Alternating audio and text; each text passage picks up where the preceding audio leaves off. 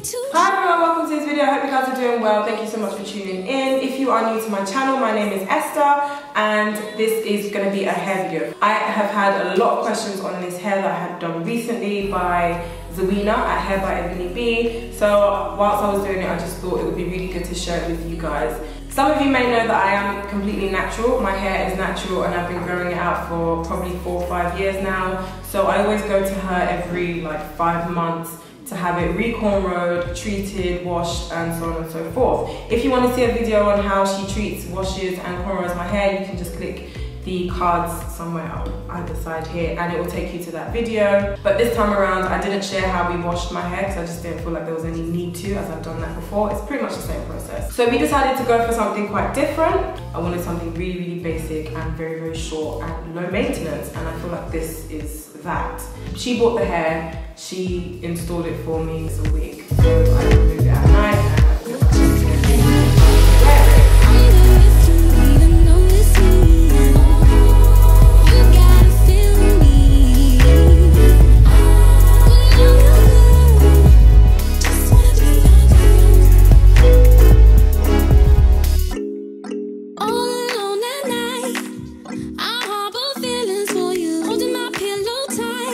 All she did was cornrow it down the front here and all down the sides, and she did the back going up rather than my cornrows going all the way back. This is because the back of this wig is very, very flat, and instead of her cornrowing it all the way to the back and having bulky plaits right here, she wanted something that was very, very flat, like I said, so she cornrowed 2 going up that way. And just a silly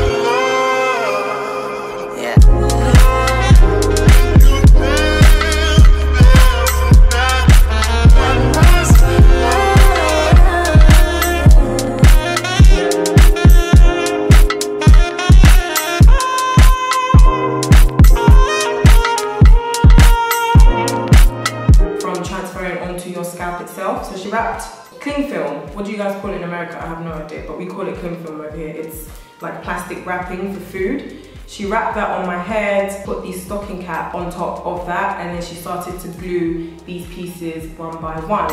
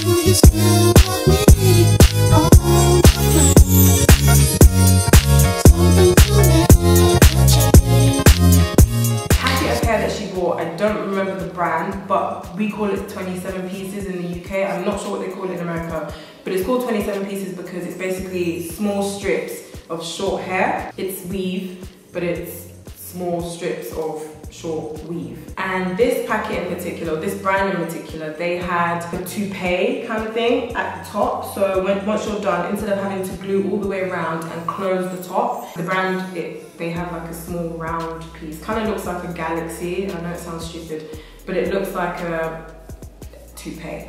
And she stuck that right on top. Obviously she did that last. So with the 27 pieces, she just stuck onto the stocking cap. She went all the way around. She went around my ears. I think 27 pieces comes with different lengths. It's all short hair, but they're different lengths to the pieces of weave in a sense. So you're supposed to know kind of where to layer them.